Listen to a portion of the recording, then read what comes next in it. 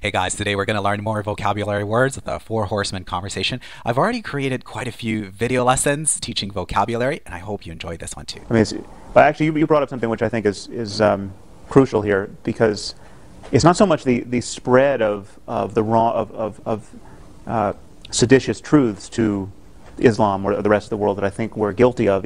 The first word of the lesson is seditious. Seditious is an adjective.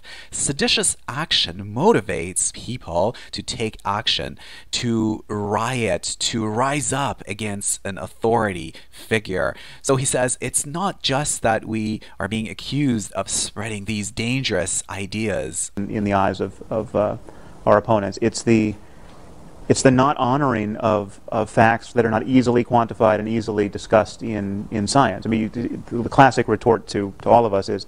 The classic retort. A retort is a sharp, witty comment, usually in response to an accusation. So for instance, if your boss says, hey, you're very lazy, you're not working at all, you could say, I'm working smarter, not harder. And that would be a retort. And it typically goes with the preposition to. So let's go back and hear that word again. It's the not honoring of facts that are not easily quantified and easily discussed in science. I mean, the classic retort to all of us is, prove to me that you love your wife. I mean, as though this is a knockdown argument against atheism. You can't... As though this is a knockdown argument against atheism. A knockdown argument is an argument which is very convincing and settles that debate. Another good word to learn here is clincher. Prove it. Well, if you unpack that a little bit, you can prove it. You can demonstrate it. We know what we mean by love. But there is this domain of the sacred that is not easily captured by science, and scientific discourse has really ceded it to religious discourse. Cede, C-E-D-E, is a verb. It means to give up the control of or the ownership of something completely. So Sam is saying that this is an area, it is a domain that we scientists have given up to religious people, to the religious discourse. Well, an artistic discourse. Yeah, which is not religious necessarily. But I would argue it's not even well captured by art necessarily. There's something... in the same way that love is not really well captured by art, and compassion is not. Well, I mean, you can represent it in art, but it's not reducible to. You don't go into the museum and find compassion in its purest form. And I think there's something about the way we, as atheists, merely dismiss the bogus claims of religious people. To merely dismiss the bogus claims of religious people. Bogus means false. It is a good word. It's an adjective, bogus. When you dismiss that claim, you reject it. You refute it. You say no to it. To dismiss the bogus claims, the false, incorrect claims of religious people. That convinces religious people that there's something we're missing. And I think we have to be sensitive to this. So it says when we dismiss those claims, it gives them the impression that we are not addressing this problem correctly, that we are giving up control of this particular domain. That's why they bring up, what about when has secularism ever built anything like Durham Cathedral, or Chartres, or devotional painting, or the music of... But I think we have answers to that. I think we have answers to that. I mean, so the counter-argument, which is put forth by religious people, is, have atheists built cathedrals or devotional art and paintings at all? And you provide a very good answer to that. If there was secular patronage of the arts at that point, then one, we can't know that Michelangelo was actually a believer, because the consequences of professing your unbelief in that case was death.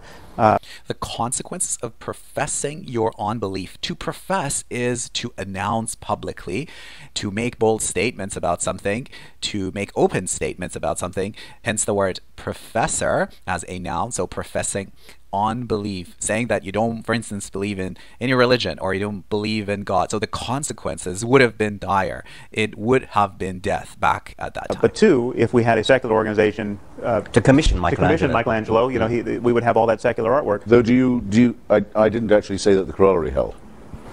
Okay, the next word is corollary. Corollary. And you can pronounce it a couple different ways, but that's how I pronounce it. Corollary is the result or the outcome of a previous argument. So it's kind of like what follows from a previous point naturally.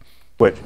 I think it's true we can't know with devotional painting and sculpture in architecture that the patronage didn't have a lot to do with it, but I can't hear myself saying, if only you had a secular painter, you've done just as good work. Oh, no, no, I think I'm devotional. using you and Richard there. I think I can't, I don't know why, and I'm quite happy to find that I don't know why. And it's very nice to hear that Sam acknowledges that he has confused the two of them there. I think it's a nice gesture in an argument or in a debate. It's good to be fair-minded. Can't quite hear myself saying that Michelangelo, if he'd been commissioned to do the ceiling of a museum of science, wouldn't have produced something just as wonderful. In some way, I'm reluctant to really? affirm that, yes. I find it... So there, Hitchens says that he is reluctant to say that had Michelangelo been of secular-minded orientation, he would have produced art of the same caliber, of the same quality. Very, very easy to believe that. That could be a difference between us. I mean, with devotional poetry, where I do think, I don't know very much about painting and architecture and music, right. but and some devotional architecture, like say St. Peter's, you know, it couldn't be done. I don't like any way, and knowing that it was built by a special sale of indulgences doesn't help either. Yeah, right. With devotional poetry, like that of say John Donne or George Herbert, I find it very hard to imagine that it's faked or done for a patron. I mean, yes, people would be it would be very improbable people would write poetry but like could that. it be done in the... So he's arguing that those people actually believed in, for instance, the existence of a deity, and that their belief was genuine and authentic. Please anyone... Well, I frankly think that's the only explanation. But in any case, what conclusion would you draw? I mean, if Donne's devotional poetry is wonderful, yes. So what? I mean, it doesn't show that it represents truth in any sense. Not in the least. Well, my favourite devotional poem is Philip Larkin's Churchgoing, one of the best poems ever written. Right. It exactly expresses... I wish I had it here. Well, actually, I do have it here. If you like, I can read it. But I wouldn't trust anyone who believed any more or any less than Larkin does when he goes to a wayside Gothic church in the English countryside. Right. Who felt, I don't say believed, I shouldn't say believed, who felt any more than he does. He's an atheist.